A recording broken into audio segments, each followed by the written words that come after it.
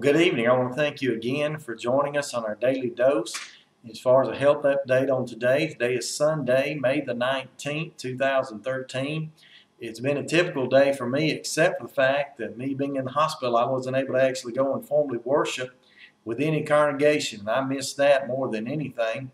I think one of the most difficult things about being in the hospital is not just being away from family, as in my physical family, my children, my wife, parents, but really it's more so being away from my church family.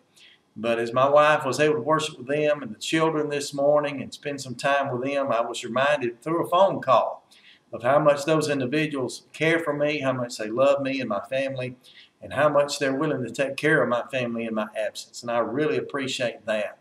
As far as my condition goes today, not much has changed at all. As a matter of fact, I felt pretty good all day long. I tried to get a little bit of rest. I've had some visitors come from Louisiana to visit with me. I didn't even know those people when I met them, but the Red family came up. They're friends of a friend and his brother. So it was exciting to meet them. Good to have them come by. I really appreciate any visit that I'm able to get, especially on a day like today.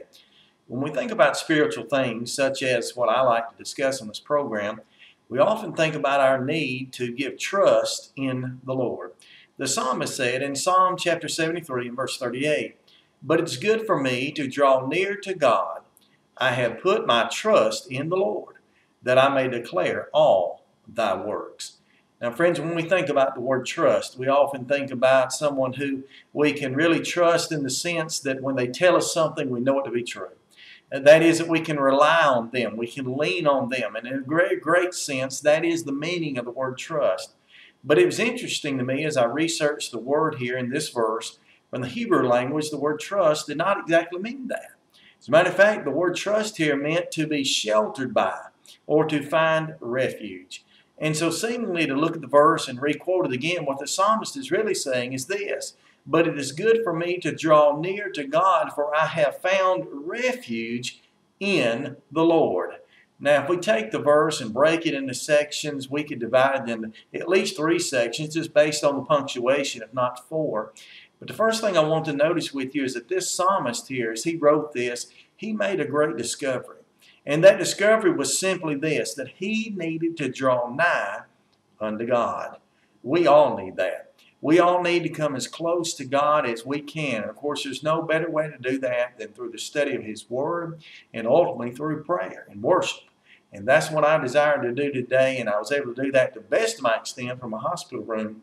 But those of you who had that privilege, I pray that you took advantage of it as we draw nigh unto God. But in that discovery, we see a man here, not only in that, the psalmist, as we move in the very next part, and that is he had made a decision too. Because he says, "I have put my trust in the Lord." I've decided that I cannot find refuge in self.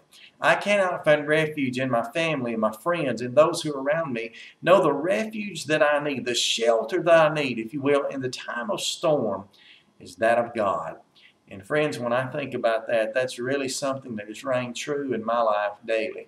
More and more, and if you will, the farther I go in the process of waiting a heart transplant, the more that I'm reminded that I cannot put my trust, I cannot shelter myself in the physical things of this life except I have already found shelter in the Lord. I can't rely on anything else. And so we think about those words. We think about what he said, and we see that, yes, he made a discovery, but true enough, even after that, he made a decision. And his decision was for reason. Because the reason he gave behind that was ultimately to go on to say that I may declare all thy works. And so you might even imply in this is the declaration.